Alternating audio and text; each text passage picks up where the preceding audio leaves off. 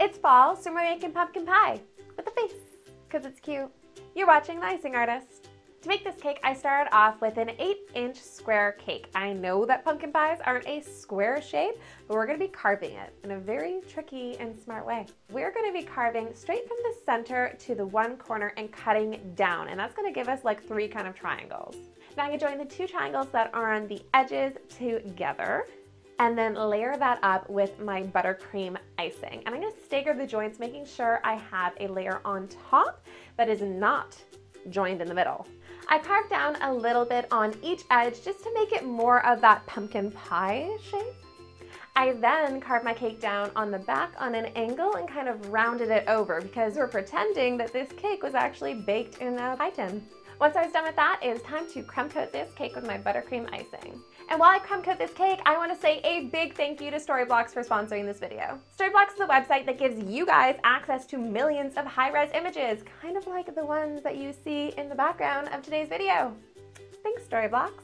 They are giving away 7 days free for everybody to try it out, so make sure to stay tuned right to the end of this video to find out more.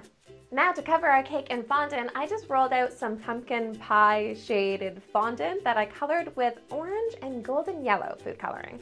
Once that was rolled out, I just rolled that back of my rolling pin and back over my cake. I quickly smoothed that out with my hands. This was a really, really awkward shape to cover. I swear probably one of the more difficult shapes I had because of the fact that it has 3 edges. How do you smooth together 3 edges perfectly? Well, I smoothed out the first one with my hands and kind of just pushed that in, but with the back edges, I pinched it together on the corners and then I just trimmed that down with a knife. Because we're going to be putting crust on the back, you're not even going to see that joint. I used 2 fondant smoothers just to really sharpen up those edges. So I feel like a slice of pumpkin pie, if you cut right through the pumpkin pie, you'd have like really sharp edges. And then just trimmed off the excess fondant. And for the pie crust, which is arguably the best part of a pie, I love pie crust, I rolled out some really thick dark ivory fondant. I then picked up my fondant and placed that onto a cake board, which seems really weird, but I feel like it's gonna make more sense in a minute. I then slid a cake lifter underneath my cake and really tried to carefully pick it up and put it down on my fondant. That was terrifying and probably one of the more difficult things that I've done. I swear this cake is full of little challenges, but like, so far, so good. I then trimmed the back of the fondant so there was just enough to come right up the pie slice and wet the fondant so that way it would stick together. Just used my fondant smoother to make sure that was nice and smooth and stuck, and then used a very sharp paring knife just to trim down.